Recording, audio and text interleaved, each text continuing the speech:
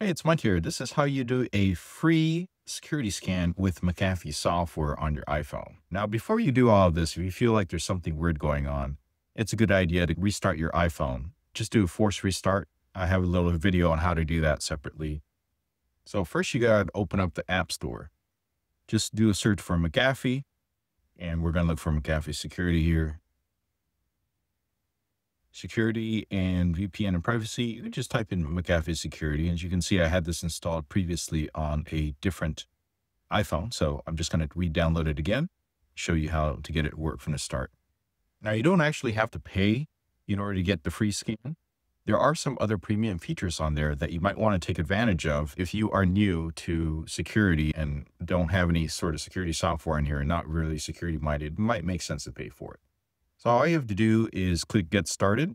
And when you click Started, up here, you'll see that there is an unlock scan protection.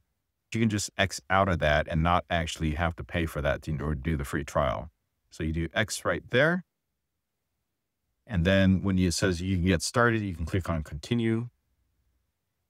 And you can allow it to send you notifications or not. I recommend that you just allow notifications. And here's a free smart scan you could do, but we're going to take a look at specifically on the device itself. So here's what you do. You can click on Scan.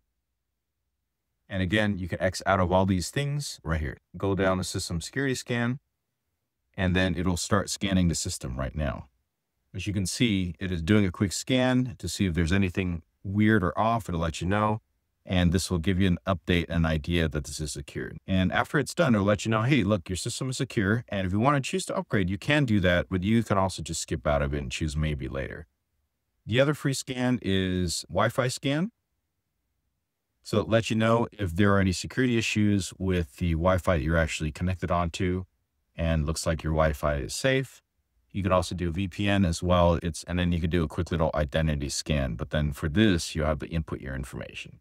I just want to show you how to do a quick scan on your phone using the free McAfee software. Let me know if you have any questions. Put them down below. Thanks for watching.